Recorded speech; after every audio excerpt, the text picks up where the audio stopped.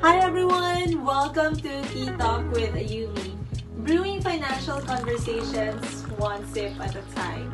And for today's video, i-share ko sa inyo ang 5 tips kung paano maging successful.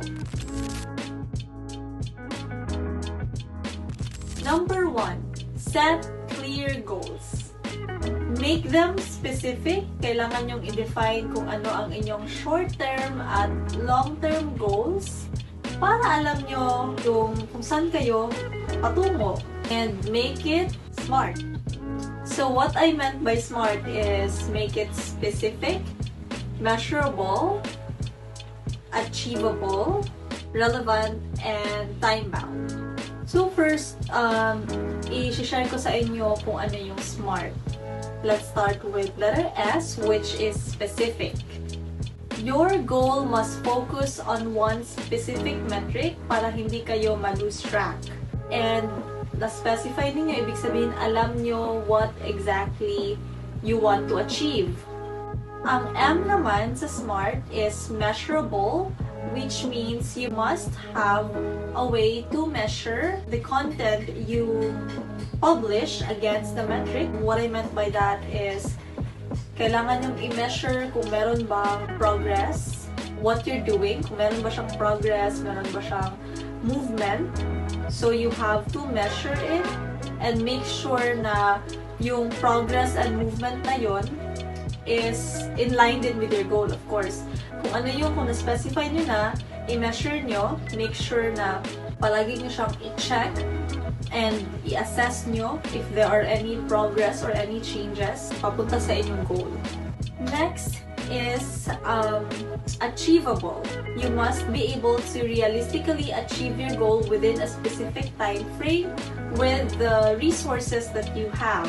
So, make sure nyo din na yung goal na isa-set ninyo, na i-define ninyo, is something that's achievable given the things that you currently have.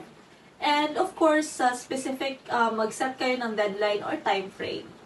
So, you have to make sure na achievable yung goal ninyo based din sa time frame na sinet ninyo. So, next is relevant. Your goal must align with your desired goals and objectives. So, kung ano yung naset nyo na objectives, make sure nyo na yung actions that you're doing or that you're taking is relevant to your goal. Make sure nyo na dun talaga kayo papunta. Okay? And then next is timely. So, same goes with achievable. Timely, your goal must have an end date or a deadline. So, mag-set kayo ng deadline kung kailan nyo ma-achieve yung goal na yon, be it short-term goals or long-term goals. So, yun yung SMART, yung meaning ng SMART. You have to think smart, work smart.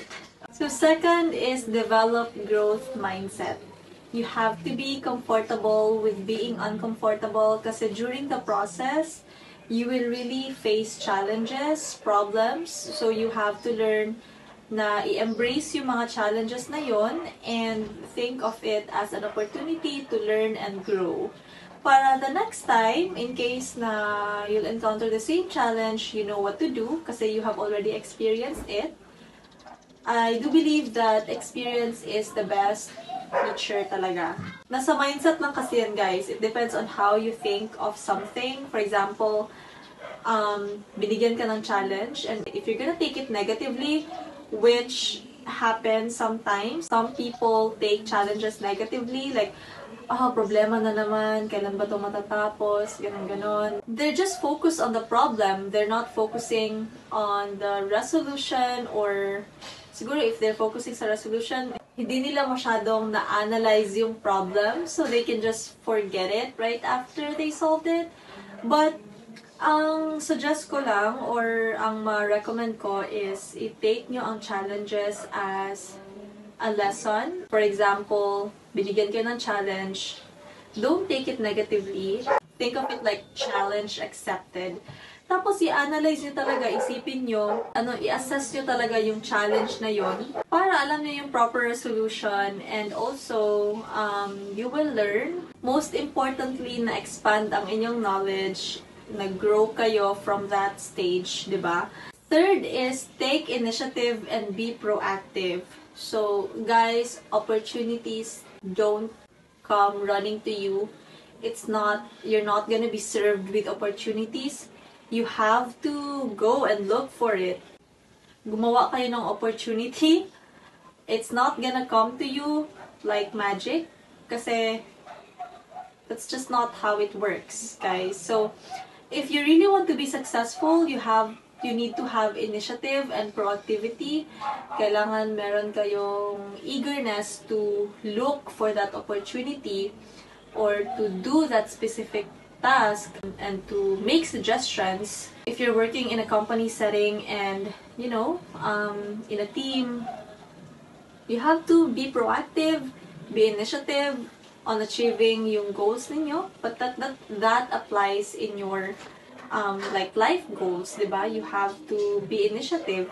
Kasi if you're just gonna wait for opportunities to come, then you're wasting time. Number 4 is build strong relationships and trust. So, cultivate positive relationships both personally and professionally, and make sure to take care of that relationship by taking care of the trust na binigay sa'yo, be it your client, your mentor, your boss, diba? And surround yourself with people that you can trust, with people that supports you, with people na may mga goals din. Might not be the same goals as you, but someone who's goal-driven. Kasi if you're gonna surround yourself with tamad people or lazy people, then maapektuhan ka talaga. If you wanna be successful, surround yourself with the right people, with goal-driven people, build strong relationships, and make sure to cultivate relationships, and communication is essential with building strong relationships, so you really have to communicate well. And also, guys, trust is one thing na mahirap ibalik once na nawala. So you really have to take care of that. Fifth is manage your time effectively. Time is money, guys. You have to manage your time effectively. You have to set deadlines. Isa sa pinakakalaban ng successful people is procrastination. So that's one thing that you really, really have to avoid. The reason why, it's because there are people that they can get it done even if it was given to them in a week, but they've done it like in 2 days or a day. Kasi nga nag-procrastinate sila. They've done it like a day before the deadline. But then, that will affect the quality of what you're submitting or you're serving, or the quality of the product, diba? So you really have to take time.